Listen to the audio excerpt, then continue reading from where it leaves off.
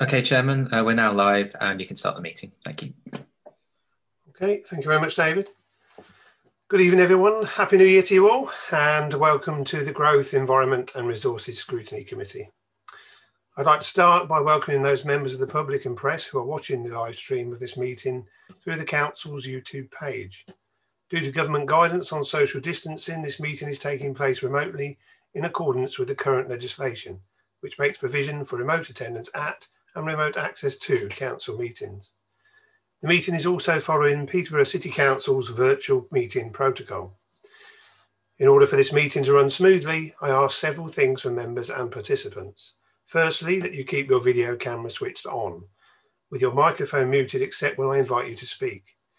If you wish to speak, please raise the virtual hand, which is the blue hand and is located at the bottom of the participants section. Some of you may have a newer version of Zoom now, in which case the raised hand function has moved from the participants section to the reactions section and is now yellow. Whichever version you're using, please ensure you use your raised hand function to indicate that you wish to speak. I and the Democratic Services team will keep an eye on the participants list to see who wishes to speak. Please be patient if you're not invited to speak straight away. As you raise hand and you have your hand raised, there may be other people wishing to speak before you. The Democratic Services team will be monitoring the participants list to see if anyone has dropped out of the meeting and will try and contact you to provide assistance to rejoin should this happen. As with all new systems, we may run into technical problems, and for this I ask for your patience. Should this occur, an adjournment of the meeting will be declared while the fault is addressed, and the public broadcast will be paused. If it is not possible, the meeting will then be adjourned until such times it can be reconvened. Finally, I remind members that all virtual meetings are recorded. Before we move to the first item on the agenda, I'll begin by taking a roll call of all scrutiny members to establish your presence. When your name is called out, please unmute your microphone and confirm that you're in attendance. Thank you. Councillor Aitken. Present. Councillor Brown. Present. Councillor Burbidge. Present, thank you. Councillor Casey. Present. Councillor Ellis. Present. Councillor Judy Fox. Present. Councillor Howard. Good evening, present. Councillor Skipstead. Present. Councillor Wiggin. Present. Councillor Zinn. Present, thank you, Chair. And Parish Councillor Leavesley. Present, Chair. Thank you. Also in attendance is Steve Cox, the Executive Director, Place and Economy, who will support the committee as lead officer. David Beauchamp as supporting Democratic officer, and other members of the Democratic Services team will also support the meeting in the background in case we have any difficulties. Thank you. I'll now move on to agenda item 1, which is apologies for absence, please. Thank you, Chairman. No apologies this evening. Thank you. Item 2 then is declarations of interest and whipping declarations. No, don't see any hands up. Item 3 then, we now move to agenda item 3, minutes of the Growth, Environment and Resources Scrutiny Committee meeting held on the 10th of November 2020, which are pages 3 to 10 of your agenda. We have been asked to approve the minutes as set out on the agenda as a correct record. Can I ask if any member who does not agree with these minutes are a true record to please raise your hand now.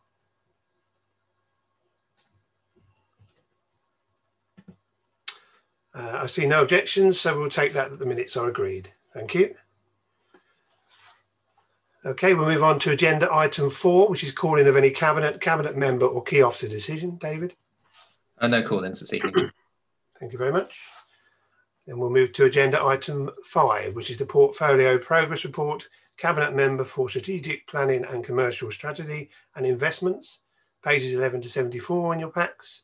I'd like to welcome Councillor Peter Hiller, and the following officers are in attendance to assist with the presentation of this report. Charlotte Palmer, Group Manager, Transport and Environment. Nick Harding, Head of Planning. Howard Bright, Principal Development Manager, Peterborough Investment Partnership. And Keith McWilliams, Contract Manager at Skanska. Councillor Hiller, are you going to introduce the report?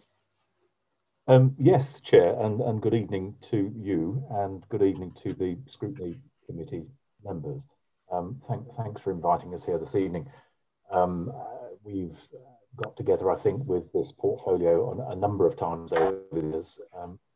The portfolio has changed marginally over those years, but it's been interesting to talk to members at these scrutiny panels and of course answer any questions and queries that you might have about the portfolio ongoing. The report overview for the committee's remit, I think, is both concise and clear, Chair, and I hope the committee members have had the opportunity to read it. As you've alluded to, we have a number of senior officers involved in the various service areas here this evening to answer any detailed questions, but the service areas are particular for this committee, I guess, of development and regen, highways and flood risk management. For some years now, Chair, members, we've been embarked upon an extensive programme of development and the regeneration of our city, and this continues pace, say, with our recent success with the Towns Fund bid, helping to continue this ambition that we have. Most recently, we've been successful with a university project actually becoming a reality. Fletton Quays is nearing completion of the residential element and the commencement of the government hub office and hotel.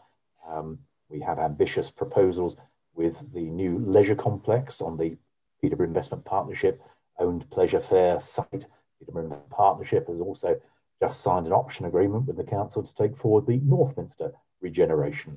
Members, I'm sure, will be aware of it's just sat there for many, many years and pretty pictures on people's office walls. North Westgate, similarly, is finally coming to fruition with asset ownership for the site with our partner Hawksworth. And the station quarter is similarly progressing with Network Rail, the Combined Authority and LNER. Happy for the officers that we have here to answer any detailed questions you might have pertaining to their relevant service areas of our council's functions. But just a point, members I hope will be aware of the successful highway service we have with partners Skanska, often unsung heroes. These guys are out all weathers, all times of the year, in some pretty arduous conditions, especially during the COVID lockdown. Our winter service has been year after year after year has been successful and well stocked with salt. These things are often unspoken about and unheralded, but it's this machine of Peterborough Highway Services, PHS, as we all know, that keep these things ongoing. It was created some 7 years ago, and we now lead the country in terms of customer satisfaction. No mean feat in today's somewhat austere financial climate, I hope you'll be aware. As this Chair has already mentioned, Charlotte Palmer, our Head of Highway Service, is here this evening to answer any detailed questions you have, as is Keith McWilliam, our Skanska lead. Thank you, Chair. I hope that was a reasonable introduction for you. Yes, thank you, Councillor. So as those members who didn't come to or couldn't be at the pre-meeting, when it comes to questions, what we're going to do is going to go page by page because there's quite a bit of detail in there. And we have quite several questions, certainly for officers. So when we get to the right section, if you could put your hand up and then I'll bring you in one at a time and we'll see how we go with it. So we're going to start with page 12.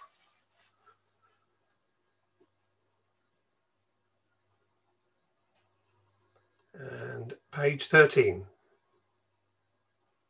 Councillor Zinn, if you could also give us the reference number on the page, that'd be great. Thank you. Thank you, Chair. My question is from page 13 and it's point 4.2. Right at the bottom where it says upcoming challenges. It mentions the planning white paper and environment bill and the fact that it could have significant effects on the service area. We do have some idea, but it's quite vague. So my question was, are there any specific effects that have been highlighted or identified that we could get some more info on today, please?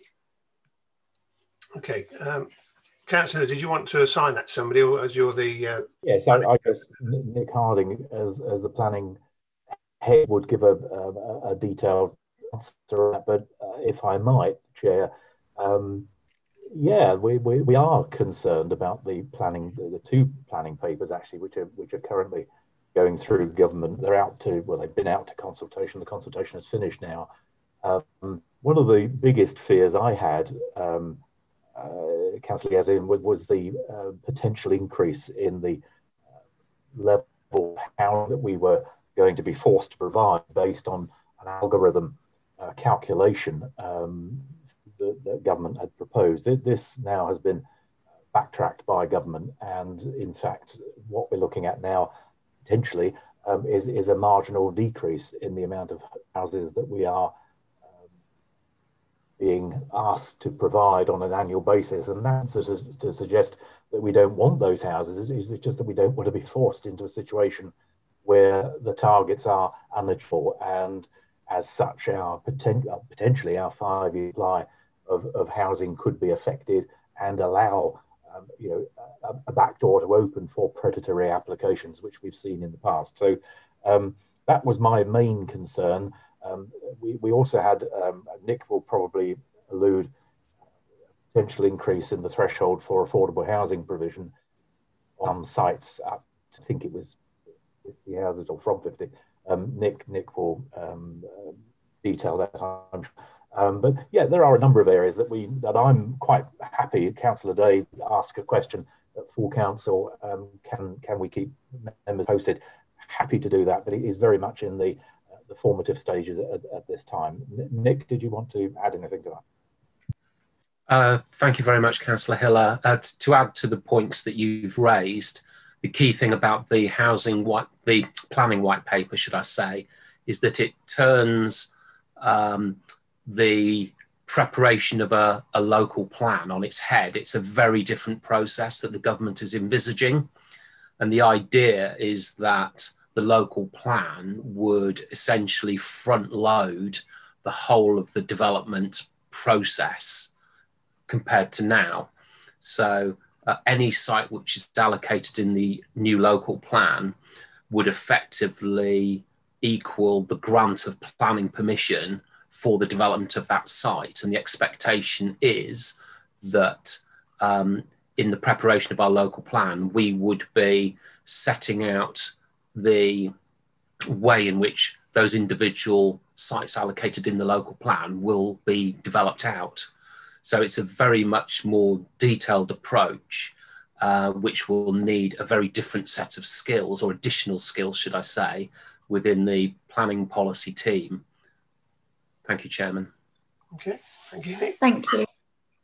Thank you very much. And I've got Co-op Parish Councillor Keith Leavesley, please. Thank you, Chair. I think Peter and Nick may have partly answered one of my first questions, because some months ago, after the publication of the white paper, Nick came to the Parish Councillors Forum to Barnet Ward and said that the City Council had crunched the algorithm and the housing requirement had gone up from about 900 to 1,300 in round figures. And I said to Nick that as one of the people involved in the rebuttal of Great Kine, which Peter Hiller was one of our supporters, we were concerned that, bearing in mind our worries of its impact on Castle Hanglands, that Great Kine would come back into play. And I think Nick felt at the time of the first algorithm that might very well be the case. So can I infer from what Peter and Nick have said that that is likely to be diminishing, or is it still a threat? And my second question related to what Nick's just touched on in terms of change to local plan. Do you see this, Nick, as a sort of more of substance or format, or both? Because the white paper had these very odd comments about they thought it was too difficult for modern people to read, so it got to be pictures on a phone where you could sort of comment in 5 minutes. I mean, what are you saying that apart from the front loading, that there are likely to be any other changes in the local plan format? Nick, would you like to answer that? Thank you, Chairman. As you've mentioned, the idea of government is that the local plan process would be much more easily accessible to more people than has hitherto been the case.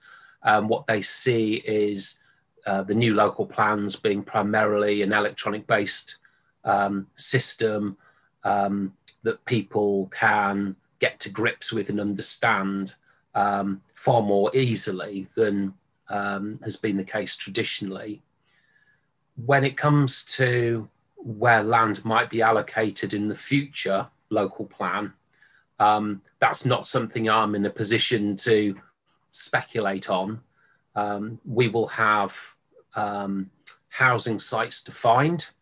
There will be, I'm sure, even in the new system, a call for sites process, and those sites would have to go through an evaluation process, a technical process, and naturally there would be the consultation process and the political processes to go through.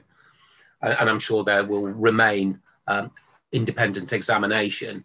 So, you know, with all of those caveats in place, I hope you understand I can't say that the CIME site won't come forward, and I can't say it will come forward, because that's all in the future and I'm not in direct control of that future. Okay, thanks, Nick. Okay, thank you. If I might just, you want to come in? if possible. Yeah.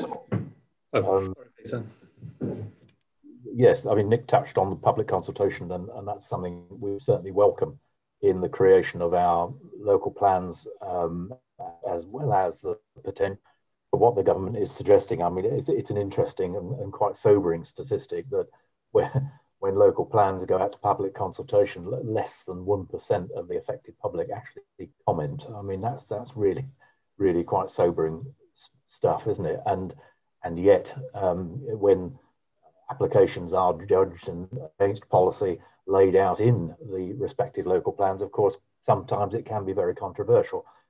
So, you know, that encourages a local input into the creation of any future planning policy and has got to be welcomed. Thank you, Chair. Thank you, Steve. You wanted to come in? Yeah, thank you, Chair. It's just to amplify really what's been said about and the question about whether it's a simpler approach. And I think in some respects it is, by the proposal to seek to designate areas, as Nick has said, as growth zones where planning approval is essentially granted, and also then I think renewal zones and protected zones. So it in some ways does simplify the approach, which may encourage people to get more interested in, perhaps than they have done in the past, in getting involved in helping to shape the local plans. But I do also think, suspect that the significance, if it's got a cross of a local plan actually itself essentially granting a planning approval, will get the attention, I'm sure, of more people who will want to contribute their thoughts at that stage. And I think it's also important to note that a local plan which starts to set out those zones will mean that we as local authorities will need to be clearer in our own minds about what it is that we see the future of our places looking like. And that, I think, probably is not a bad thing. Good, thank you very much. Councillor Easy, do you have another question, or is going to move on? Just in response to Steve, I think one of the observations we had from a rural perspective was when the white paper was issued, it was not entirely clear when we could make comments on sort of planning developments. Steve's outlined the sort of basic three-tier structure. So I think it'd be interesting to wait and see what comes out if they're going to change it. But it was certainly not very clear where we were going to fit in the future. Okay, thank you very much. Okay, we're going to move on now to page 14. So we moved into highways section. Any questions? Councillor Wiggin. Yeah, thank you, Chair. I had a question on the highways portfolio, but about something that isn't in the report that I would have wanted to see and ask about. It's to do with road adoption. So how much highway has been taken on by the local authority during the period of the report and since, and what progress has been made over the last year, understanding, of course, the likely delays caused by working arrangements through COVID. Okay. Charlotte, is that something you can answer? or would you need to send us a brief? Probably a bit of both, Chair, to be honest. So I don't have the figures to hand for the number of roads that have been adopted or various different elements of highway infrastructure, but that's certainly something that I can collate and bring back to the group. There have been obviously some impacts from the COVID pandemic, as Councillor Wiggin touched on, but on the whole, the development is continuing across the city, and the team continues to work, albeit on a primarily remote basis, and visiting sites as and when. So there's not been significant delay to any adoptions from a COVID perspective. Businesses continuing pretty much as usual, as much as possible. But in terms of the actual numbers of sites, yeah, that'd be something that I'd need to come back to you on. Okay, fine. I think Councillor Hill, have you got something to add on this one? Yes, just leading on from Charlotte's comments, I think, Councillor Wiggin, you have to be aware that to a great degree, highways adoption is a reactive process by the DHS in that unless the roads are finished to an acceptable standard by the developer, Peterborough City Council will not adopt that highway for obvious reasons. Once the highway is adopted and the testing period is over, that then becomes the liability of Peterborough City Council. Why would we want to adopt the highway if it's substandard? So, as I say, to a degree, it's a reactive process rather than a proactive process. I hope it's clear. Thank you for that. Councillor Aitken. Thank you, Chair. Councillor Hiller, I'm just following on from Councillor Wiggins' question with regards to adoptions. I'm fully aware that obviously it's developers really that have to bring the road to a certain standard before the council can actually adopt any of the roads. I have a number in my area that need to be adopted. What I have recognised, however, is we have lost a valuable member of the council team, and I'm unsure as to whether councillors are actually aware that we have lost a valuable member, and therefore subsequently a lot of the work has been passed to other members of the team, and that team are beginning to having to catch up with what's happening. So I'm just wondering whether that has really had an impact on the team as a whole.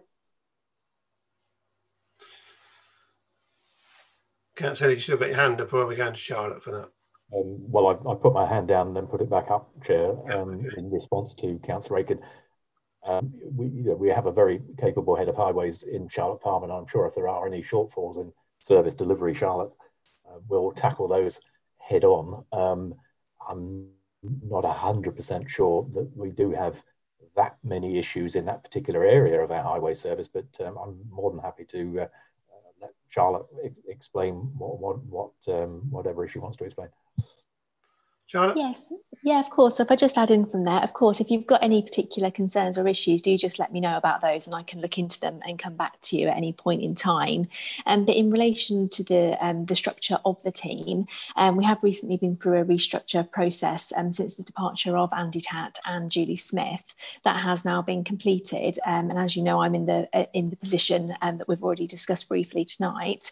But also Nick Greaves has been appointed to the role of the development control, sorry, I can't get my words out, the highway development and drainage control manager. So he's covering that area. So if you've got any concerns as well, Nick will be picking all of those up. What we will now be going into a process of is the team that supports Nick effectively, because Nick has been promoted. So that leaves a vacancy in the post that he's moved up from. So we'll be going through the process of looking at that role and seeing what skills and resources we need to bring in to fill that vacancy effectively. But we're going through that process at the moment, but I'm not aware that that's having a significant impact on output at the moment. But like I say, if you've got any concerns, just let me know. Okay, thank you very much, Charlotte. Steve Cox. Yeah, just again to reiterate, really, we have gone through a significant change with Andy and Julie going, but I'm delighted that Charlotte is taking up the reins and leading the team and doing it really well for us. If it's helpful, if it's useful, we can provide just details of the key officers within the team, so points of contact. If that's helpful, we can arrange for that to be shared with the committee. I think that's a good idea. I think that's we have had some emails about that, but that would be a good thing to have. Yeah, certainly. Thank you very much. Councillor Aitken, your hand stood up. No, it's gone down. Well, I've got nobody hands for that particular page except mine. So just wanted to ask Charlotte if you could, I know it's early days, but one of the actual performance targets shown in there was the category 2 defects. And it showed obviously in the main report, the ScanScore report, how that had gone into the red RAG rating. I just wondered what things were going to be put in place to address that. Effectively, it's not a bad result, but obviously it's still shown as a red RAG, in the red RAG in the RAG rating as a red category. So what are you going to do to address that and try and drive it up? Yeah, you're right to identify that. That is an area that we've had some challenges with through this reporting period and since. We've undertaken quite a comprehensive review to ascertain the issues in that area and implemented some significant improvements that we've really started to realise through the summer. However, we have started to feel the impact of that again with the issues that we have to deal with around sickness and other works at the moment. But Keith could probably give you a little bit more detail on the process that we've gone through and the improvements we've actually implemented if you're happy with that. Yeah, that's right. Yeah, that's fine. Good evening, everybody. So as Charlotte says, we undertook a fairly detailed review of how that CAT 2 process was working. I think it's worth noting that the performance targets are very high. So it's not the performance is bad, but we are falling short of those very high targets. Over the past, we implemented that review back at the start of this financial year. And since then, we've seen that KPI return to green, except in the last month. And the kind of actions that we did was there was closer scrutiny of the gangs and their performance. We introduced a new works management system. We looked at how the phasing of work between the inspectors and how that linked into the gangs. There was quite a bit of restructuring within the team, some new faces. It's taken a bit of time for those to bed in. So we're certainly in a much better place than we were over the reporting period. Okay, thank you very much. Councillor Ellis, have you got still one on 14? Yeah. Oh no. Yes. Page 14 goes into page 15 and right at the bottom. Yes. It's regarding the smart cities scheme, which is also in the report, the annual report from ScanScan, where they've done a trial on the Outer Road and the A1260, which has been successful. And it's just really a question of what plans there are to roll this out elsewhere in the city, because it's the real-time intelligence sensors to pick up how people are travelling, what modes of transport and how often. I don't know if Charlotte can elaborate on what future plans there is for this, because I'm very keen on this for looking at how we travel in regard to the environment. Okay. Charlotte? Yeah, sure. So as you'll have seen from the report, the Smart Cities work has been really useful, especially lately. I mean, one of the things that the report doesn't go into detail on, but just to give you an idea really for how this type of intervention can be really useful, is these two sensors these two locations that have sensors in the city have been providing us with data throughout the COVID period to ascertain levels of transport on our network effectively, which is basically showing us at the moment that we're currently, and the most recent data shows us that at the moment the volume of traffic on the road is approximately 64% of the pre-pandemic levels. That's slightly different compared to the two locations where we have the sensor technology up. One is showing slightly different to the other, as you'd anticipate for the type of network areas that they cover. It's also the same technology that we've used as part of the active travel measures as well, in order to record cycling and traffic movement around all of those temporary pop-up cycle lanes that we've had.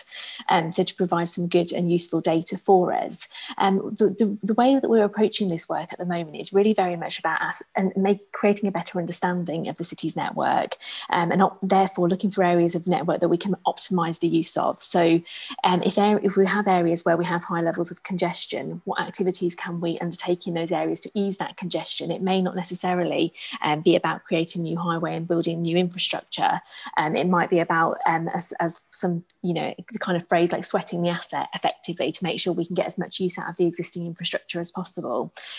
So where we're at the moment with this is we've now got a programme where we've identified where sensors would be required across the city.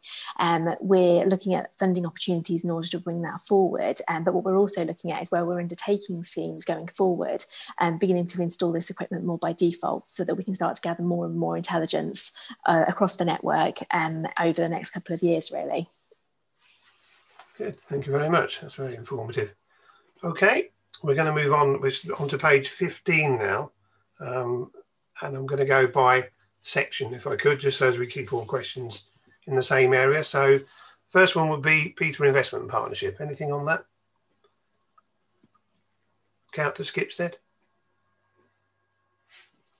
Yes, that in that section they talk about the regional pool, and my question is really that given the situation we now find ourselves in, is it appropriate to be spending 38 million on updating the pool, which is still functional, and could this project not be postponed to a time when finances are both more stable, or in terms of the future being unknown, and healthier? Okay, Councillor, I see your hand's gone up. You're going to answer that one. Yes, this is quite a complex subject, in all honesty, and I think with respect to Councillor Skips's question, there is a fair bit of disinformation about what it is exactly we are endeavouring to do with this.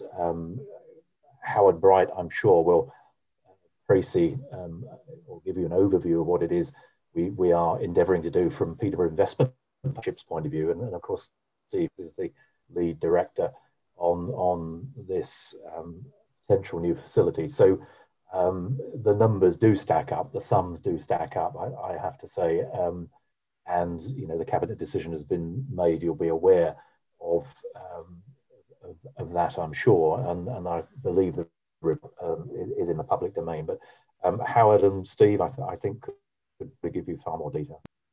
Thank you. Howard, would you like to add on? Or Steve, of course, whoever. Steve, would you like me to just, good evening, councillors, would you like me to just kick off with a précis of the pool for those who aren't necessarily up to speed on it, and then maybe, Steve, you could pick up some of the detail on some of the numbers? Indeed, yeah. I'm happy with that, Howard, if you lead on it, and I can help take any questions if that's appropriate with members. Okay. So what has been proposed on Pleasurefair Meadows car park is a new leisure facility. It's a significant extension of the facility in terms of what's available compared to the regional pool. So the regional pool, councillors will be aware, is a 6-lane, 25-metre pool, a modest gym, a diving pool, and some learning pool facilities. There are no, it falls a little bit short of what people come to expect from a modern leisure facility. Which is fair enough, because of course we have to remember that it was built in 1976, 77 at a very different time when people had very different expectations. And I think we should remember how the quality of the service that facility has given to the city over its 40 years life. But it is at the end of its life period.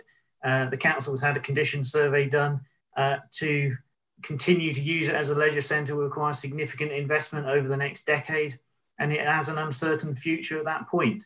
And the challenge facing the council with its current finances, I accept what others have suggested, is around whether it invests in a facility nearing the end of its life or creates a new fit for purpose landmark facility for the next 40 years in the same way as the council at the time in 1976-77 took the bold decision to invest back then.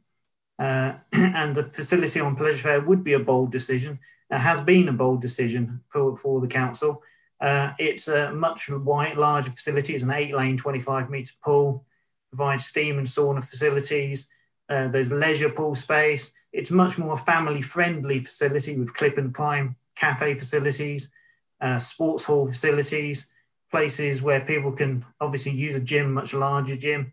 It's a much bigger, much more broadly appealing facility than has been talked about for the regional pool as the existing site. Thank you very much, Howard. Steve, Councillor Allen, did you want to add something?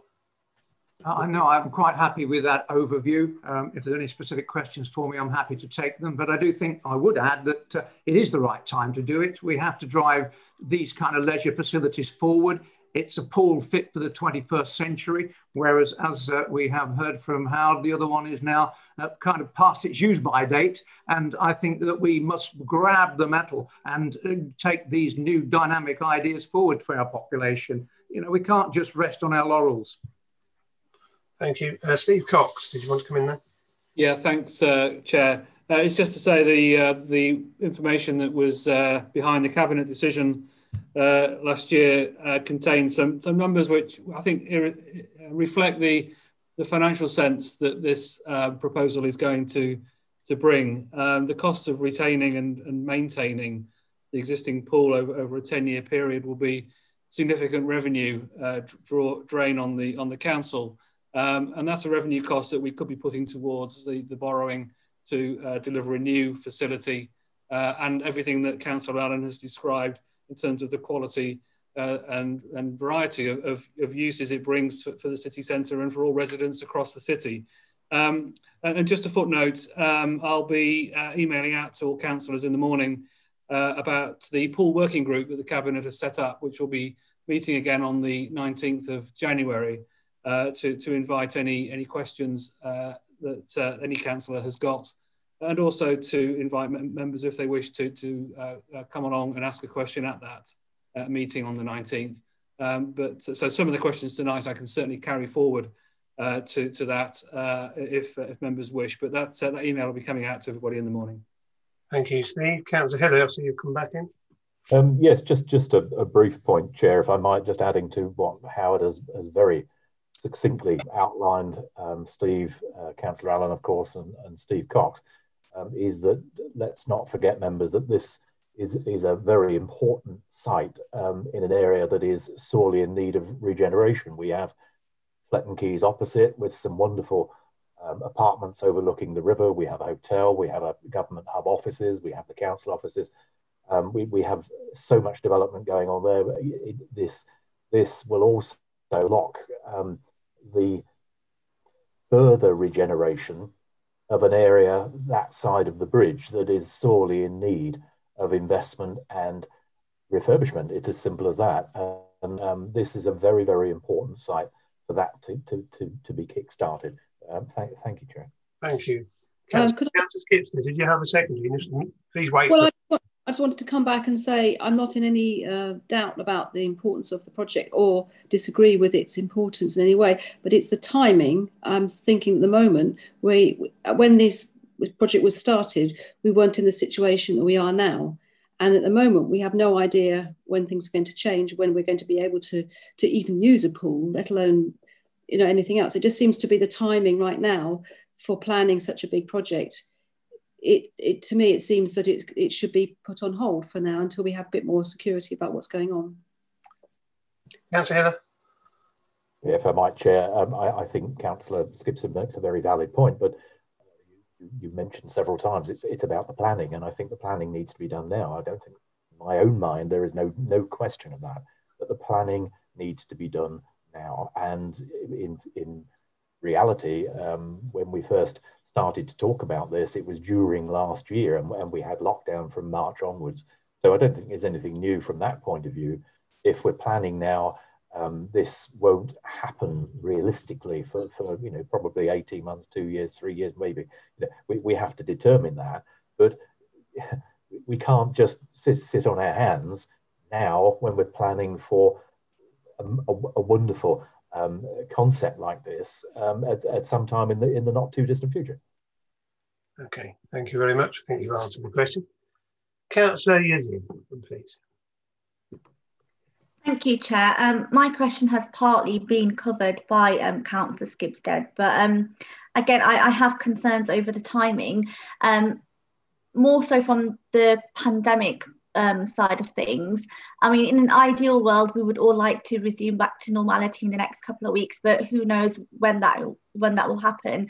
And I completely appreciate that we are still at the planning stage of things, and things won't actually move and get completed for another 18 months or potentially into 3 years. But we don't know how long this pandemic is going to last.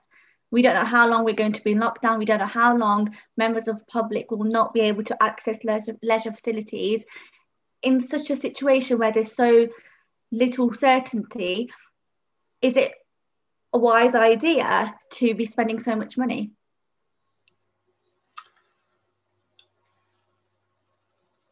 Councillor Hiller?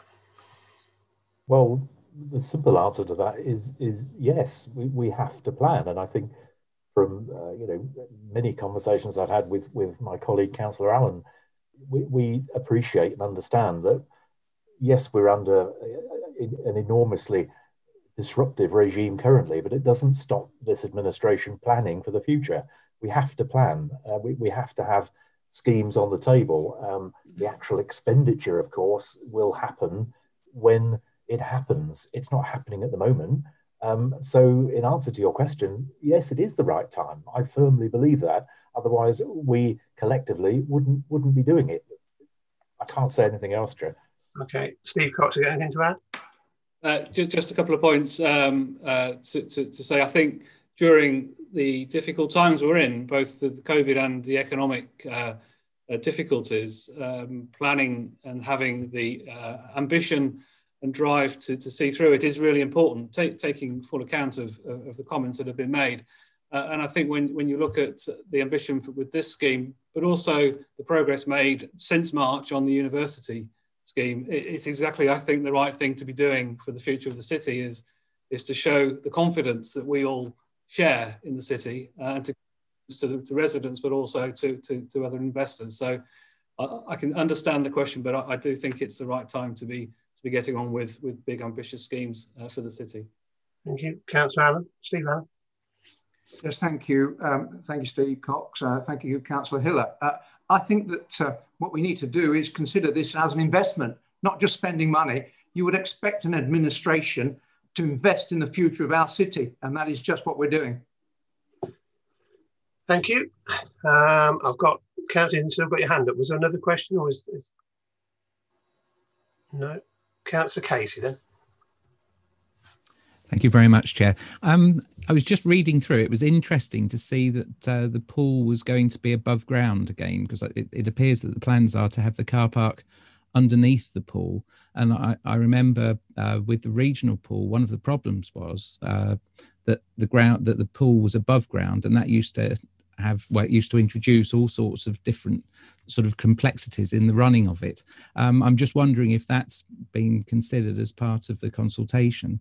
And with the consultation, I was hoping that the swimming club would be involved in the ambition for the usage of the pool, because I know the regional pool's been really good as a regional centre for holding regional galas, county galas and things like that. So the specification of the length of the pool, I think there was something about the current pool that when they put the timing pads in, it meant that it was a little bit short for having a certain classification of gala.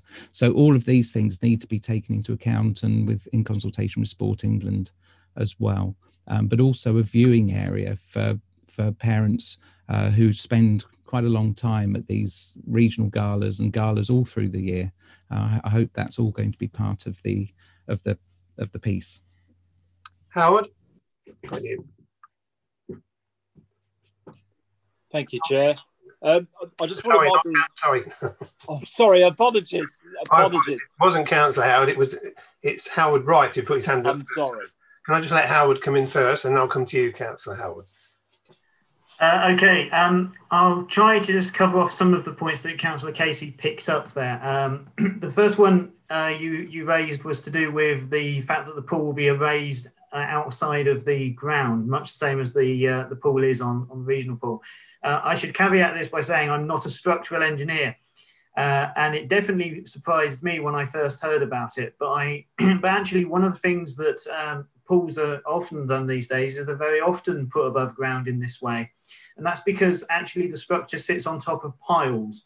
So even if they're in the ground, the structure supporting it is a piled foundation. And that's what they actually sit on, not the actual ground itself. And then, therefore, you can have these piles above ground. You have the piles in the ground, and then they're supported, whether it's at ground floor, first floor, second floor, third floor.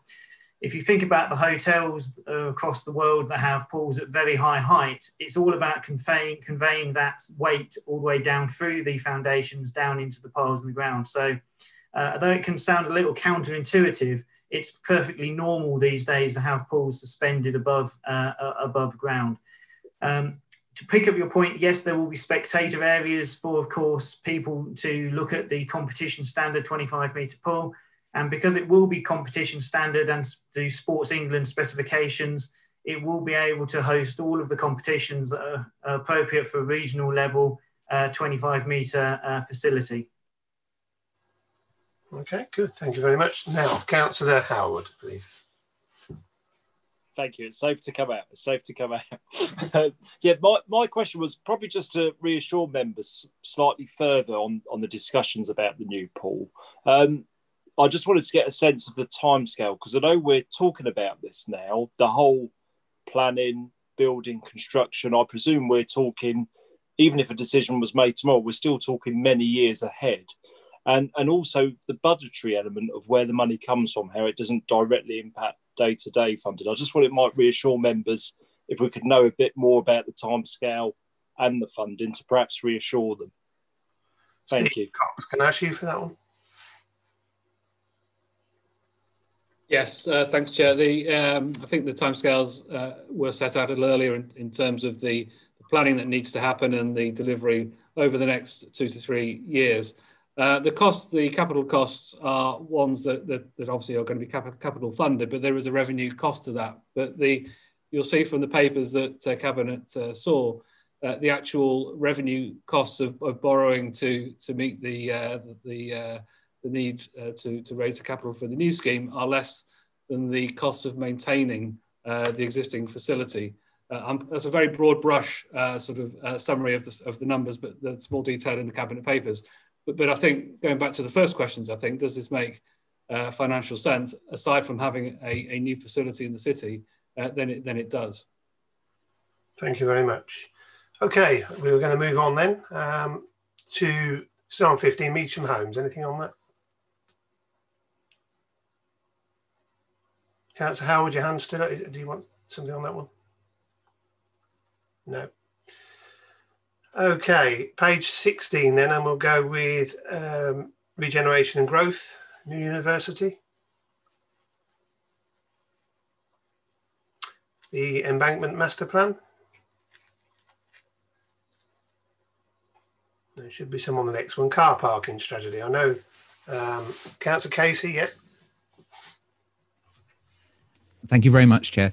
Really, I was reading through. I was interested to see that we're at 57% capacity at the moment, and I was just wondering how that compares with the loss of car parking with the plan. I don't know whether or not it's, well, I think it's like for the swimming pool, but also the other sites that we're losing to car parking. I know lots of cities seem to be cutting down on their capacity for car parking, and I'm just wondering whether or not, with the growth ambitions for the city, if we're looking to still increase to a population of 250,000, whether or not cutting it by 57 is robust, can be defended robustly. And when Royal Haskoning carried out their survey, what time of year was it, and how does it pan out through the whole year? It's really sort of interrogating the robustness of those figures. Okay, is that going to be Dave going to answer that one? Dave Anderson? Dave's not on the call. Of course he's not, sorry. I'll kick off with it. I don't know whether Howard actually wants to come in, knowing his involvement in the work as well. The occupancy that figures 57% is what is included in the papers, which shows that there is some spare capacity, significant spare capacity across the car parks in the city centre. I think it's worth then sort of also noting, which I think he does in the paper, that there are potentially, with the loss of the Warina to the university and Pleasure Fair, there could be a pinch point around the south of the city centre. But there are opportunities then to increase capacity by decking some surface level car parks if we want to. What we've got at the moment is evidence that we didn't have before, which I think is very timely and very important. What we now need to do is take decisions on what we do with that information, and that hasn't happened yet. So that's something that we still need to think through and work with Cabinet on what we do next with the work. But having the strategy or having the work and the evidence gives us a really strong starting point to understand occupancy. And just to answer your other question about what time of year, you can be reassured it wasn't taken over the last 10 or 12 months. It was based on stats prior to March. So that occupancy figure isn't based on empty car parks since March. Thank you. Councillor Judy Fox. Thank you, Chair. My question is about the car parking again, and it's basically, I've not been in town for a long time, parking in St Peter's Road. We have got a lot of disabled parking spaces and they have been moved. My question is are we going to get more behind the Town Hall, St Peter's Road? And are they going to be changed at all? Because obviously they're up the other end, but now St Peter's Arcade's closed. They've moved further up the other end towards the Car Haven. What's the situation there? Because there are a lot of people who are disabled use that St Peter's Road to park the cars, the disabled people. That's my question. Thank you. Thank you, Steve. Or Howard? Yes, I'll pick that one up. But yes, the disabled spaces have been moved to the other end of St Peter's Road because the arcade is closed to enable access into the city centre. There's no plans to change that. We'll keep it under review, of course, and make sure. It is difficult times at the moment. We don't know how many people in a steady state would want to come in necessarily into the city centre, including people wanting disabled spaces. But we will keep that under review as we are doing with the rest of the car parking around the city centre. But at the moment, there's no plans to change that. We must respond to what is best for disabled people wanting to get into the city centre. And I think we've done that, and we'll keep a very close eye on that, consulting with disability groups as we would. Thank you. Thank you. Councillor John Fox. Yeah, thank you, Chair. I didn't realise Judy was going to ask that question. Proves we don't always talk. But yes, she's quite right. And also, as you know, the national average for disability parking spaces should be roughly 6%. What percentage are we up to, and are we going to improve on that in your car parking strategy? Because it is important to get more people into the city centre, and especially the disabled people, because sometimes even the local transport is not suitable in some cases. We need to get facilities for them, and the wide ones, the extra wide facilities for larger vehicles, i.e. transit vans with the hoists off the back. Because at the moment, if they park in St Peter's Road, they have to go into the road with a person in a wheelchair or whatever, and which is not really suitable. So it really is a strategy. I'm pleased to hear you're going to liaise with disability groups, because it's very, very important. Steve, do you want to add anything back on that? Nothing specific. Helpful. Thank you, Councillor Fox. I will, though, look at the 6% figure. I just want to, with colleagues, just make sure that we are at that figure. I'm sure we are, but I will just check that. Sorry, but I don't think you will be, Steve. I think you'll find that you'll be a lot lower than that, and that's what concerns me. So okay. if you could possibly, I know you're very, very busy, come back to me with a figure, I'd be very interested, and so would some of the disability groups, because if the national average is 6%, we should be nearer to that than anything else. Or in fact, I'd like to see it above that personally, but there you go. Chairman, do you mind if I just say something just quickly? Yes, David. Councillor Fox, that 6% figure, could I just clarify exactly what that was referring to for the minutes, please? I think you'll find it's for on-road parking for disabled parking facilities. I know you've got Queensgate, but this is on-road parking. Because as you know, St Peter's Arcade, sorry, not the arcade, St Peter's Road gives you near enough access to the city centre, to the cathedral, to the main shopping centre, even to Queensgate. I know Queensgate does, but you know, we need more. Is that okay, David? Yeah, that's fine. Thank you. Thank you. And finally, Councillor Wiggin. Yeah, thank you, Chair. My concern is about the pinch points at the Fletton Quays end of the city, particularly when the hotel and government hub are built, and with the car parking being taken away.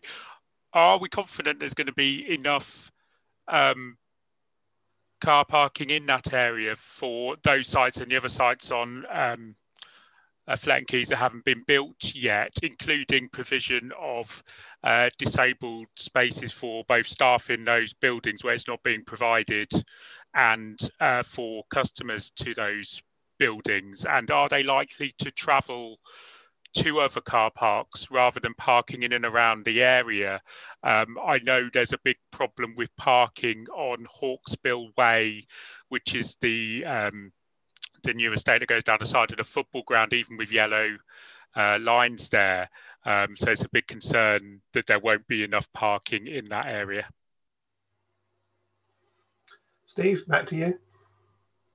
Yeah, thanks, Councillor Wiggin. I think it's something that we will need to make sure is sufficient, and there are ways of increasing car parking capacity on some of the surface car parks that are in the area, potentially north of the river as well.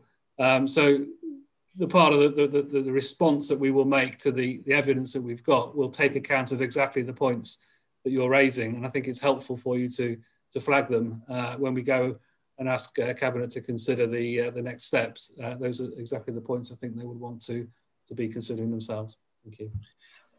Thank you, Steve. Just to remind everybody, we've nearly run out of time on this section, but because it's so important, there's so many big subjects, I'm going to carry on for a while yet, but please keep your questions as short as possible so we can get as many answers in as possible. And again, with the answers, please, officers, as short as possible.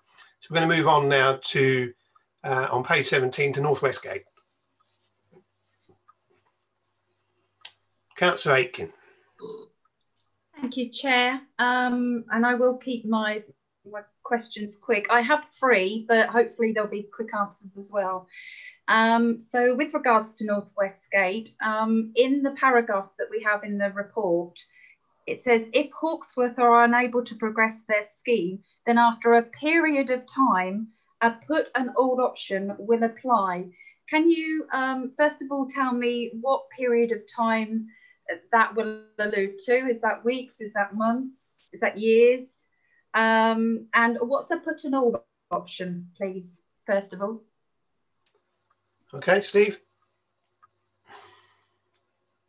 Thank you. The period of time, the collaboration agreement is the mechanism that we've got in place with Hawksworth to sort of shape the joint working we have.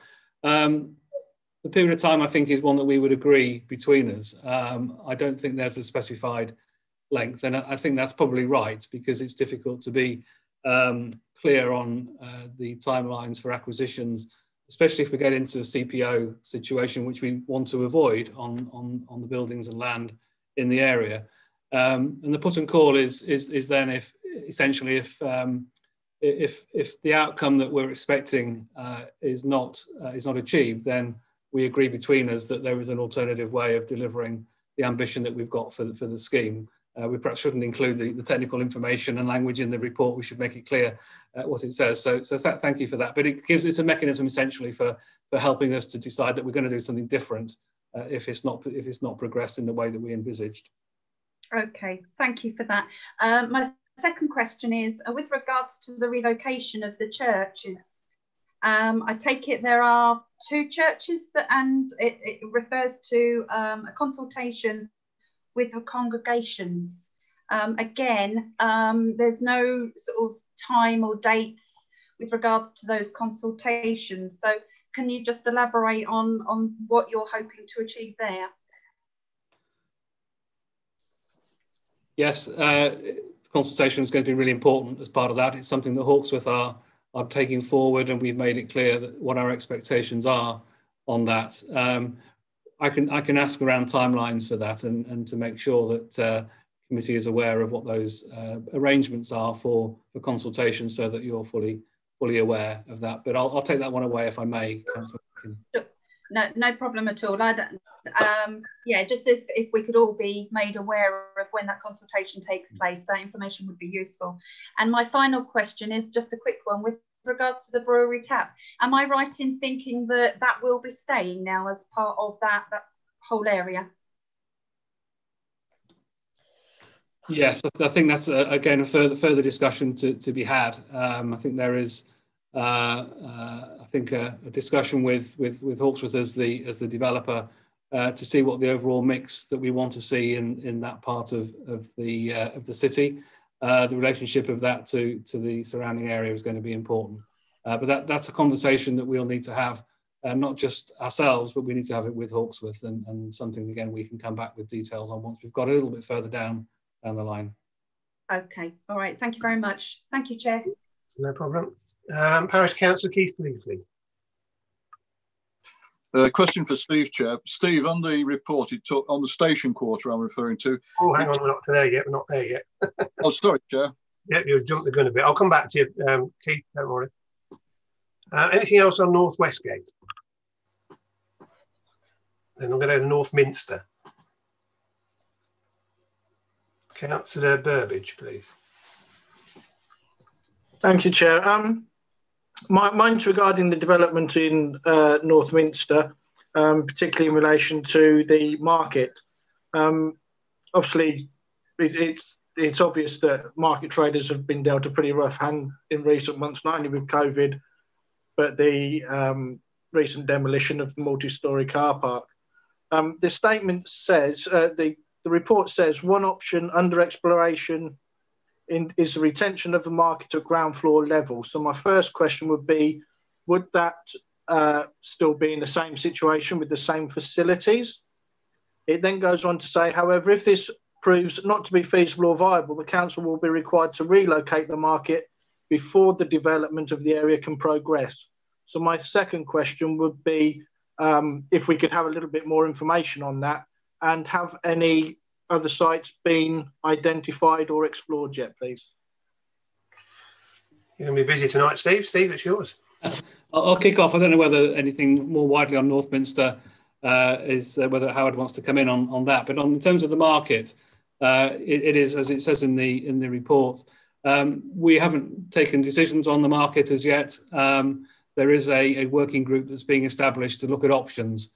And that will want to take views of market traders and others about whether that is the right part of the city centre to retain a market. If so, what form should it take? What are the alternative options that we may want to consider elsewhere? And actually, what type of market does the city want? And those are questions I think that we do need to address and answer before decisions can be taken. And that will need to be done in a timely way because the North Minster scheme that Howard may want to just give a bit more detail on is obviously needing to move forward now. So those two things will synchronise with each other, but the work is beginning on options for the market, and that will progress over the coming months. Howard, would you like to add to that? Thank you, Chair. I just wanted to really touch on one of the questions around how North Minster as a scheme is going to be developed and come forward. PIP is taking the same approach it took with regards to Flattened Quays, which is about deliverability first and foremost. So it's first and foremost looking at developing a scheme that can actually be delivered for the benefit of the area and for the wider city. That's the work that's underway at the moment, and that necessarily means we're examining the options for how the different components of a potential scheme will come forward. As Dave has said in his comments in the report, one of those components may be a market.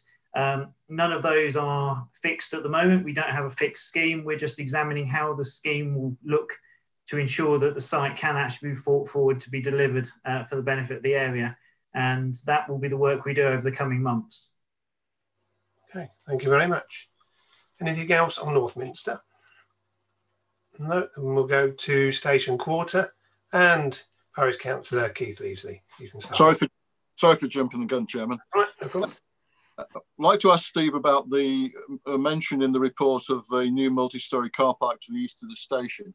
I was slightly confused, Steve, because the hotel is east of the station. So is this on the site between Bush Boulevard and the hotel, or is it between Crescent Bridge and the police station and west of the current multi-storey car park? That was first question. And the implications of that, having inserted the signalled southbound access to the south car park, which overcomes some of the very complicated access arrangements. If you then insert something north of Crescent Roundabout, it's not as easy to do that with two-way flow. So I just wondered, A, where is it going to be, and how are you going to deal with the sort of exacerbating the traffic flow problem north of Crescent Bridge? Good. Steve? Thank you. Yeah, it's the first question. It will be between the station and Crescent Bridge. So technically, not as purely east, perhaps, as it's described in the report. So thank you for the question. And the important part about that is that it then connects to the station frontage, being underneath Crescent Bridge or around Crescent Bridge, to enable that connection from the station into the city centre to be a much easier and a friendlier one than it is at the moment. And I think that's an important part of the public realm improvements that we'll see less traffic and more priority for pedestrians and cyclists to connect into the city centre from a new front door, if you like, to the station.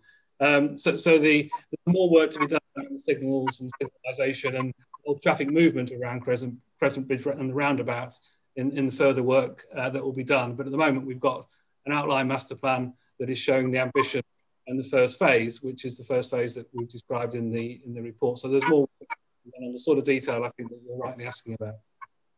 So, sorry, Steve, are you saying that you'll still come out onto Bush Boulevard where it comes out now? Is that what you're saying? Yeah, it's difficult to explain it without putting a map, and maybe we can provide a bit more detail in time when we've got some more certain plans at the moment. But the principles around it are to reduce traffic around Crescent Bridge, improve pedestrian access from the station to the city centre, partly by having the entrance to the station closer to the city centre by Crescent Bridge. It would be far easier if I could talk that through with some maps and diagrams, and maybe, Chair, we can pick that up and think of a way of doing that as the scheme progresses. Yeah, that's fine. Thanks, Steve. Councillor John Fox. Yeah, very quick one. As Councillor will know, we took a group of people with various disabilities to the station quarter, that area, and looked at how they cross from the station to Queensgate. Now, in your discussions on that in your working group, are you discussing making the facilities or the area more user-friendly with people on mobility scooters, in wheelchairs and that sort of thing? Because it is really, really important, because you might think it's safe, they don't. I've got Steve. I don't know if you can answer up Councillor Hill. I'm not sure if you've come in as well, Councillor. Which one? Yes, if I might. I'm not sure what Steve wants to contribute, but certainly disability access is very, very important. You're absolutely right, Councillor Fox. We did this exercise, I mean, it must have been a couple of years ago now, but the station as is very disability unfriendly, with the pedestrian bridge across the Bouge as well, which just doesn't work. We are aware of that, and I'm sure, in as much as I can be sure, that disability access from the station into the city will be certainly very high on the list of priorities. Thank you, Chair. Thank you very much. Okay, moving on then to Towns Fund. Councillor Leasley, got your hand up. Or not? No? No? Okay, then we're on page 18 and we're on to Middleham. Nothing on there. Pleasure Fair Meadow. I mean, I know we've done quite a bit on the pool there, so I don't want to revisit that unless there's anything particular in there that wasn't on the last one. Okay, the cafe culture.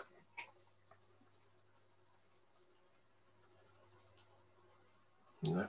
Okay, then we'll move on to the bottom of that, which is PIRI, which is the Infrastructure and Regeneration Peterborough Integrated Renewables Infrastructure, called PIRI. No. Could I just confirm from that the heat part we're talking about is from the incinerator? Is that where we're talking about getting this heat from? Cool. Yes, that's part of the project. Yes, it is, Chair. Okay. Just to clarify, because it wasn't in there, I just want to make sure that we weren't looking at a different heat source. That's fine. Thank you. Councillor Hiller?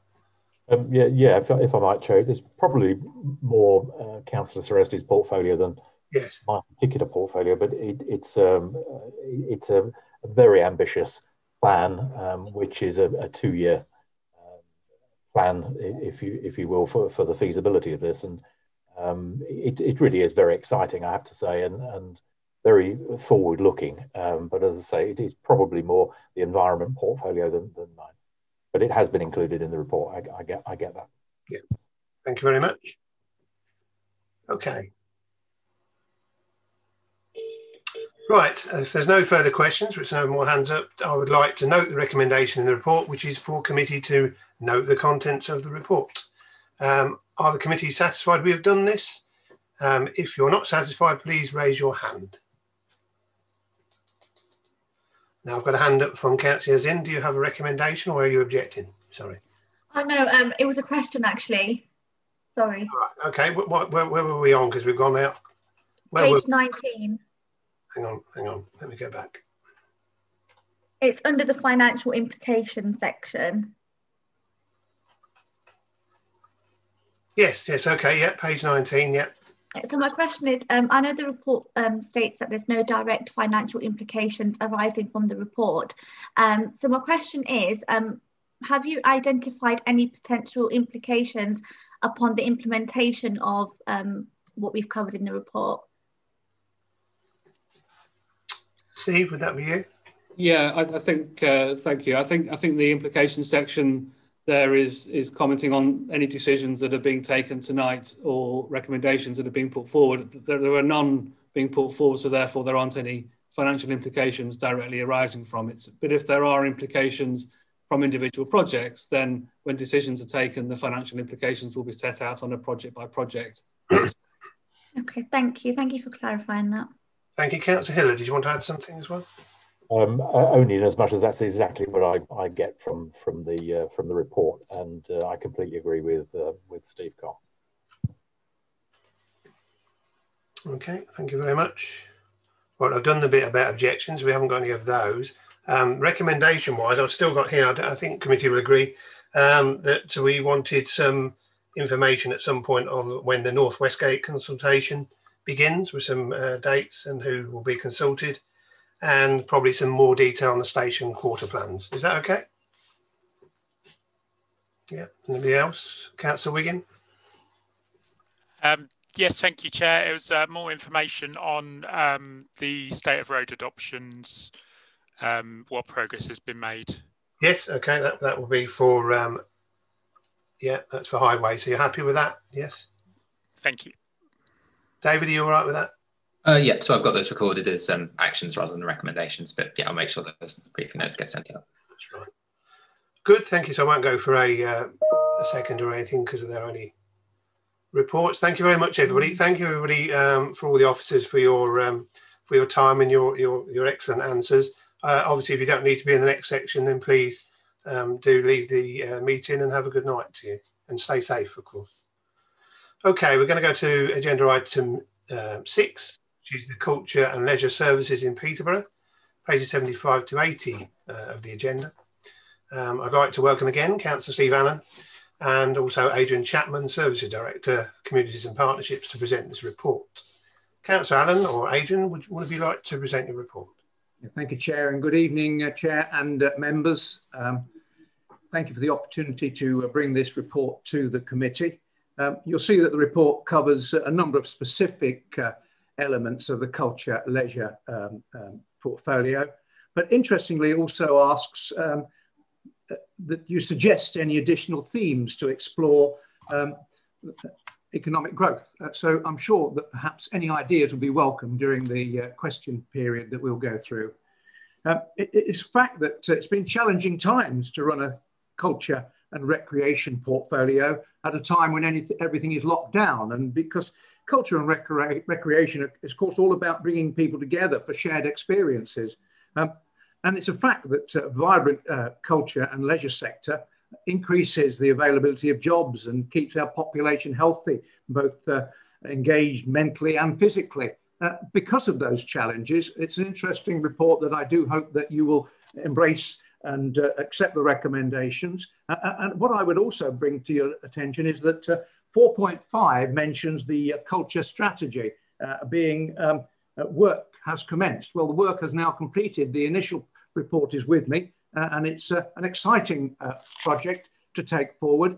It's the time for a strategic rethink, because I think that the key theme is that we must empower all communities and cultural interest in the city. And I think that will be the backbone of the portfolio going forward. So I'm happy to take questions and have Adrian here to support me with any questions on specific items of the report. Thank you. Okay, thank you very much. I'm going to do the same thing, members, with your permission and go by page. So unless there's something particular on 75, I'm going to move to 76, all the items there. No. So when we get to 77, we'll go by topic. So we'll go flag fen. Anything on flag fen? Councillor Casey? No, not Councillor Casey. Thank you, Chair. It was actually, there was just something I wanted to say on page 76, which was, and I know at full council, I was asking about whether or not we'd applied for the grants from the Arts Council. And I can remember Adrian saying that that we were, and that he was quite happy for us. And I was just going to say, excellent. It's great news to hear that we got that grant for the quay. And I very much needed really in these times. I got a question about the flag fen. Okay. Because it talks about the necklace, and the various other projects that we're linking with. There was one that's in Huntingdonshire, which is also, actually, I think I've already said it, Great Fen as opposed to Flag Fen. The Great Fen, which is done by, I think it's run by Huntingdonshire District Council, and they've got this project, and I think Councillor Brown knows about it too, where they're recreating the landscape and the environment of 3,500 years ago, which ties in quite nicely with the timeline for the boats. And I was just wondering whether or not we'd had any discussions with them about having a 4-beaded necklace. I like that idea, Councillor Casey, and I am now on that committee rather than Councillor Brown. So I know more about looking after invertebrates than I ever thought I would. The re-wetting of the wetlands is an interesting concept and something that it's taken me some time to get a real understanding of, but I like the idea of linking it with what we are doing. And I have indeed mentioned that to that board when being at meetings. Okay, lovely. Adrian, do you want to add anything to? No, not at all. Thanks, Councillor Casey, for the comments about the fund. There is now a second round of Arts Council recovery funding launched, and we met with Councillor Allen yesterday and are considering some options for that fund also, given the second or third lockdown, depending on which way you describe it, and the kind of setback we've had in reopening services. So we'll definitely be pitching for more money. And on the String of Pearls project, the Whittlesea end of that String of Pearls, so in Fenland, have secured funding now for the King's Dyke project, which is really exciting. Excellent. Okay, Councillor Levy, have you got something on flag fen? Actually, Chair, I was just going to say I like the idea from the cultural strategy of, I'm sorry, I'm jumping around between the two, but I missed my key. I love the idea of supporting the artists locally, because I must also giving credit to Kate Hall, who's been running the culture webinars right through lockdown, and that's been a really good way of keeping all the cultural practitioners together and actually keeping their motivation going and giving them ideas, and actually that's been a real success. Good. Thank you. So on flag then, Councillor Leasley? No? Sorry, it was on. I wanted to ask a question on the museum, Chairman. Can I do that? You're going to that next. So, as there's no other questions, museum and art gallery. Yes, Councillor Leasley.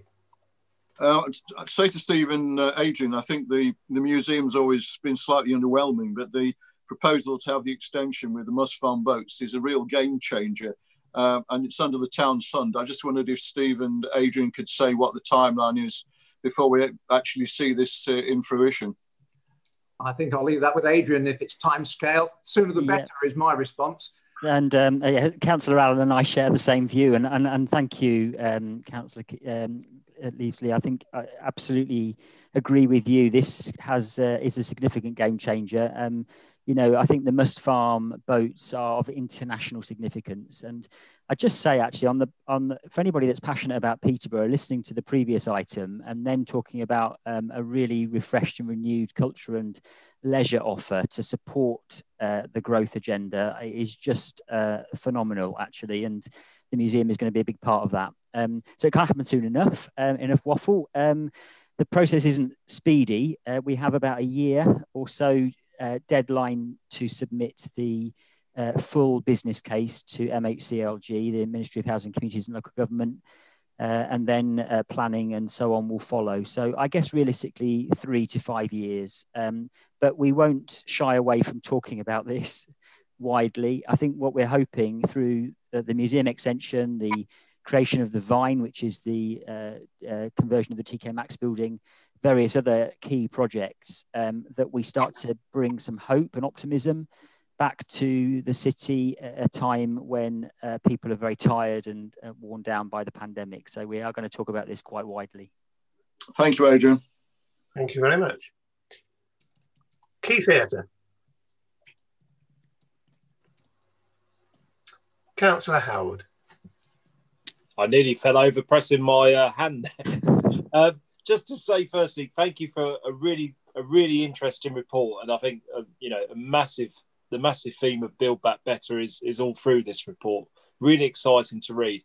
I just wanted to note I was really pleased to see with the Key Theatre that there's a collaborative effort to work with the Crescent and the New Theatre, so that there isn't a clash in bookings or styles, and I think that'd be really good for the future, because I think if we look to a day when this is all over and we can all go out and socialise again and enjoy ourselves, it would be wonderful to have all three assets, you know, remain successful in the city. And I think working together, you know, to make sure the bookings don't clash or, you know, are too similar is a really good move. So, yeah, whoever come up with that, fantastic. Keep up the good work.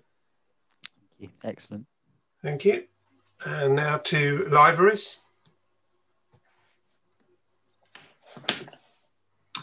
And then we've got the new regional pool again. Anything extra on that anybody wants to talk about?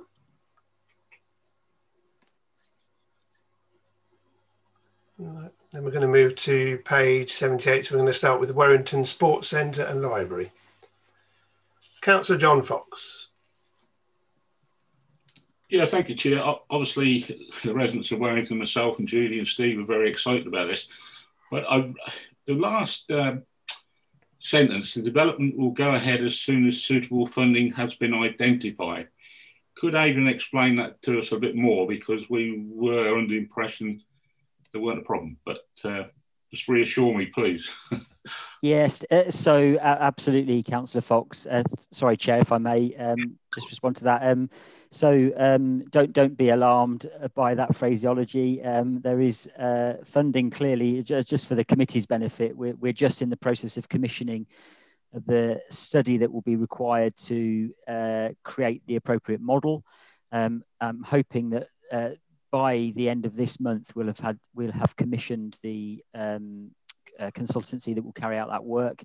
That is backed by a lot of evidence that shows a shortage of leisure provision in the city, particularly in the north of the city, and I'm sure our parish council colleagues will be keen to see something that side of the city centre as well, particularly those rural areas in the north and the west. So it's really vital, and there is absolute support for this.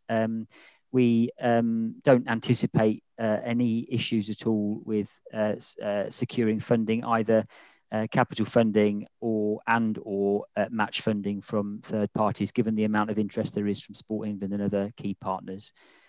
So yeah, please don't be alarmed. It's green light. Thank you. I'll sleep better tonight. Thank you. Thank you. We'll move on then to Football Foundation local football facility plans. I think I'm going to pull that one now. Anything else at all? And any other items on that page 78? Councillors in? Thank you, Chair. My question is on financial implications. So my question is, I know that the formal transfer asset is ongoing, and then we're in the process of closing off leisure transactions.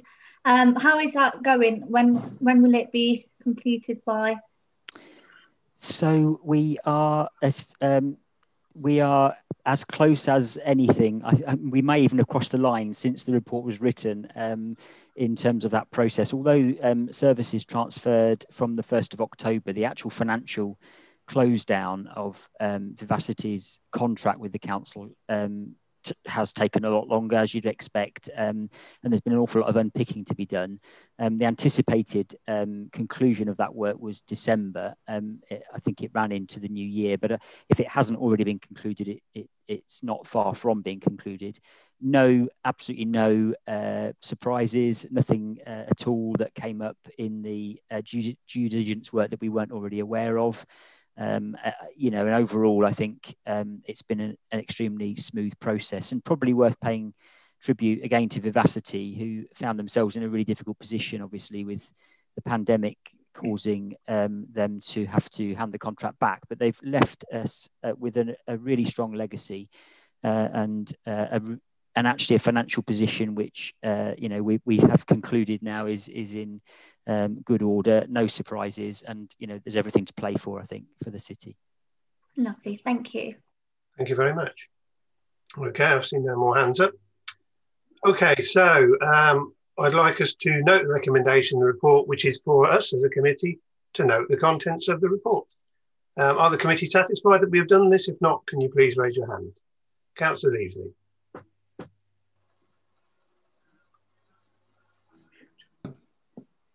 Councillor Keith. Oh, sorry, Chair. Can I ask a question on page 79, please? 79. Hang on a minute. Yeah, of course. Carry on. Just which bit? Yeah, carry on. I'd like to ask Stephen Adrian. There's a reference there under rural implications to the Warrington Centre providing, as Adrian's just said, for the rural population in the north and west. I've made a point before that one of the activities, sporting activities, leisure activities in this area is cycling. And in 2020, we were encouraged under the umbrella of the John Clare Countryside Strategy to try and work with Forest England on Southey Wood and to improve the cycling access to Southey Wood in our area, coming up from the Neem Valley, etc. Finance we were promised, but that seems to have gone very quiet. I just wondered if Adrian and Steve, if it's under their remit, apologies if it's not, if they can say what's happening to the initiative sort of post-COVID, reinforcing what people have been doing in lockdown to improve cycling access to the northwest part of the city. So I don't know if Steve may know more. It doesn't specifically necessarily sit with me, but that's not an excuse not to provide some form of response, however. And if we can't respond specifically to that exact question, Keith will take that away and provide you with an update. But what I would say is that what the pandemic has done is thrown up this issue of behaviour change and the really vital importance of outdoor leisure being the way of the future, alongside more formal indoor leisure provision. It doesn't in any way dilute from the fact that we do need more indoor leisure provision, such as that we are developing out at Warrington. But I think today, compared to even a year ago, the resonance of building up, for example, good cycle infrastructure, developing cycle schemes, walking schemes, making a best use of our amazing countryside. We're surrounded by some incredible open spaces, beautiful villages, you know, places that are real destinations in their own right. And if that can support the health and wellbeing agenda and the recovery from the last most awful 10 months, then that's exactly what we should be doing. And in fact, I'm leading a meeting tomorrow on the green recovery, a sort of kick-off meeting around the green recovery agenda as part of that. So I know it doesn't quite answer the question specifically, and Steve may want to come in, but certainly from a council point of view and a culture and leisure point of view, we absolutely recognise that we need to do much more in that kind of use of our open space. Yeah, Adrian. Yeah. Sorry. Adrian's overview is excellent, and mine will be broadly based as well. As a councillor for a rural ward, I also understand what you're saying, Parish Councillor Keith. We do need to make sure that we don't neglect the rural communities, and certainly Councillor Fox had a motion at full council encouraging additional cycling facilities to the east of the city, which I support. And what we have to do is make sure that the green wheel is improved, maintained better and extended if possible. Those kind of things must be part of our future with improving walking and cycling and connecting our townships and our villages to the city. I'm a big supporter of that, but I can't give you a specific answer to your question, but I do hope that the enthusiasm and positivity that Adrian has come forward with and my own will reassure you in some ways. No, I can assure you that, I mean, I look out of my kitchen window at Southey Wood and I can just go down the road and walk up into it. And it's been a sort of lifesaver in the last sort of 6 to 8 months, really. And increasingly, people coming out from Peterborough where they don't have large gardens or access to footpaths. It's been very well used, and you know, giving greater access is something which we want to achieve, Steve. Yeah. So thank you for your support anyway. Steve Cox, you've got something to add? Yeah, thank you. It's really just to carry that enthusiasm and commitment through. Steve's mentioned the Green Wheel.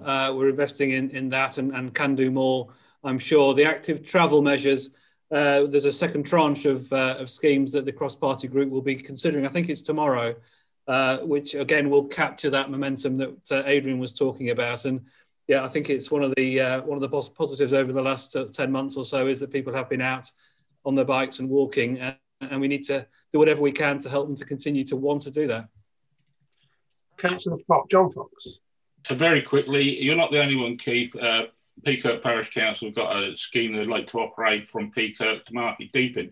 I'd like to see us be able to bike all the way from all the way to Stamford. You know, it'd be fantastic on a safe route. Rossburgh, if you look at their figures, it's a high percentage of fatalities with cyclists in the rural. It's nearly double. So we need to make cycling safety safer. So yeah, any support any of us can give, we should. Obviously, it's down to finance, but then we need to hammer home at the government. Good. Thank you, Councillor Fox. Okay, there's no more hands up now, I trust. Let's give it a second. No. So as I said earlier, we're being asked to note the report. If anybody, I think we have, if anybody thinks we haven't, would you like to raise your hand now? No, okay. Then again, can I please thank the officers? Excellent answers. Thank you very much for your report. And thank you, members, for your questions. Obviously, those officers who are no longer needed can obviously leave now, and have a good night. And again, keep yourself well, okay? Thank you, Chair. Thanks, Committee. Okay, then we're going to move on now to item 7, which is your page 81 to 86 in your packs, which is monitoring scrutiny recommendations. David, I'll hand this over to you. Thank you, Chairman. This is a standing item on the agenda, as you know, that allows members to consider the responses from Cabinet members and officers to recommendations made by the committee at previous meetings and determine if any further monitoring is required on those items. Thank you. Okay. Anybody got any comments to make on that? Or are we happy to remove them? Have they been answered? I'm getting lots of nodding heads, which is quite good. Yep, okay, so we're going to remove those, if you would, please, David. We're happy with the answers. Okay, just to clarify, Chair, would members like to keep the HRA recommendation live, because that hasn't yet? Yeah, that's not finished yet, so we'll keep that one. Just the one at the top? Yes. Okay, thank you. Anybody got anything different to it? No. Okay, then we'll move on from that one then to agenda item number 8, which is 87-134, which is your forward plan of executive decisions. Again, David. Yes, thank you, Chairman. So this gives members the usual opportunity to review any items on the forward plan relevant to this committee and request further information if you require it. And just to say that the version that's published in the agenda is still the up-to-date version. Thank you. Okay, Councillor Skipstead then. Yeah, page 98, approval of funding for provision of accommodation to reduce homelessness. I'd like to hear more about what that is, how much that is, and how that's being used. Maybe a briefing note, or how does that normally work? David, I think that would be all right, wouldn't it? If we had a briefing note, then we can decide if we want to drill down any further or whether that's... I was a bit surprised to see it was under our I thought it was in adults and communities, the homelessness, but it seems to be under us here in this. I mean, I think it covers both committees, doesn't it? Yeah, I think it's slightly ambiguous because it slightly spills over into into Pete Carpenter's finance portfolio. But yes, I'll request a briefing note and get that sent around to the whole committee, Chair. Thank you. Thank you. Thank you, Councillor Skipstead, for that. And Councillor Ellis, you've got one. Okay, yeah, page 95, vehicle removal for parking contravention.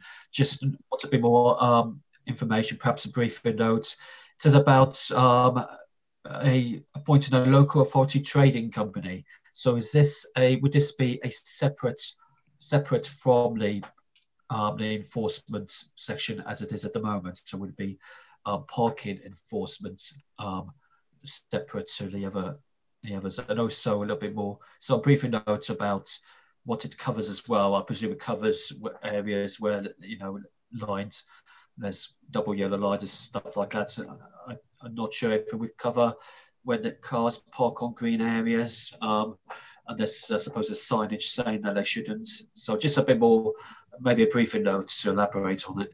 Yeah, we'll go with that first, and then we can ask for more if necessary, can't we? That's fine. Are you okay with that, David? I've made a note of that. Thanks, Chair. Perfect. Thank you very much. Anybody else? No. Okay. Thank you very much for that.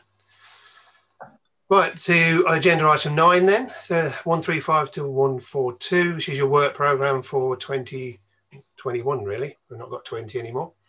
David?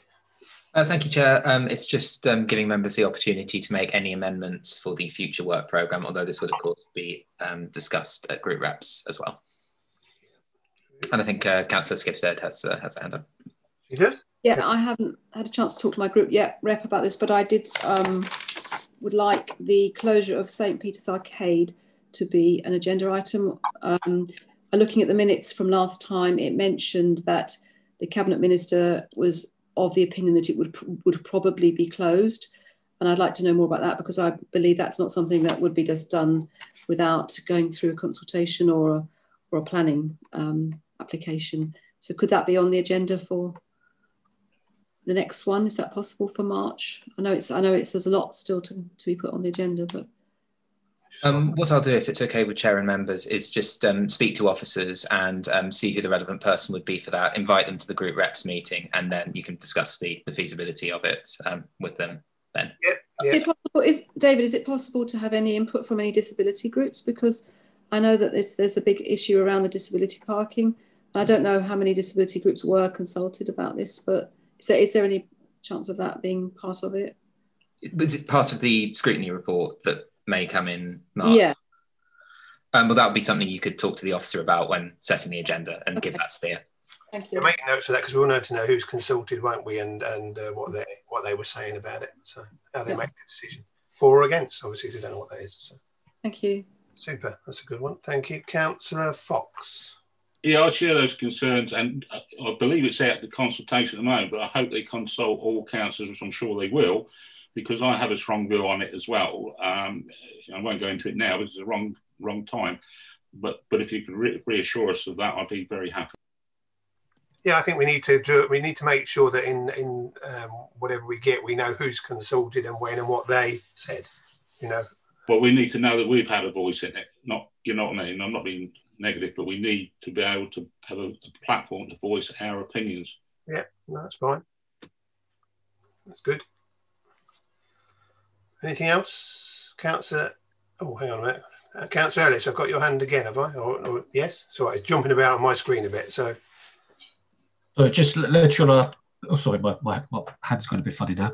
Literally on that point, yeah, I think it's important that we perhaps program it in, especially look at the decision, because Spears Arcade being closed for the reasons because of COVID, because of space. If now you have to actually go around the building, and the actual walkway around the side is actually narrower than what St. Peter's Arcade is. So it's, you know, and I think it is a clear connection. So we do need to look carefully at this, taking on board what's, you know, the previous people have said. Yeah. Councillor Casey. Thank you, Chair. I was really just thinking, because I can remember when we closed the walkway by the Barclays, it came to planning committee. And I suppose one of the things we've got to be careful of as or those who are members of the planning committee is that if it does come to us, we can't really be giving an opinion before it comes before us in that forum. Quite right, quite right. Thank you for bringing that up. Hopefully anybody who's on planning committee, me included, of course, now won't show our cards if necessary. Having said that, you can. At the end of the day, as long as you declare it and you come away from it. So I wouldn't say that you can't. If you feel strong enough, you should. Okay, good. Anything else? No. Right. Okay. So we've finished that item, and the last item is the dates of next meetings. Now they're not quite right because that's not quite been decided yet, as you probably know by your emails. The joint scrutiny of the budget. There are provincial dates that have been sent around for people to agree to, I believe. So we'll wait and see what that is. But obviously the 10th of March one for our own meeting is still on as far as I know. So from that point of view, thank you very much, everybody, for this evening. It was some good reports and some really good questions. And I think the officers did really well too to answer them, and they knew their stuff, which is great. Thanks again, everybody. Thank you, obviously, to the rest of the officers and to the Democratic Services team in the background. Like swans with their feet going under the water. Please keep yourself safe. It's a really worrying time. I know, terrible. And keep well. Yeah.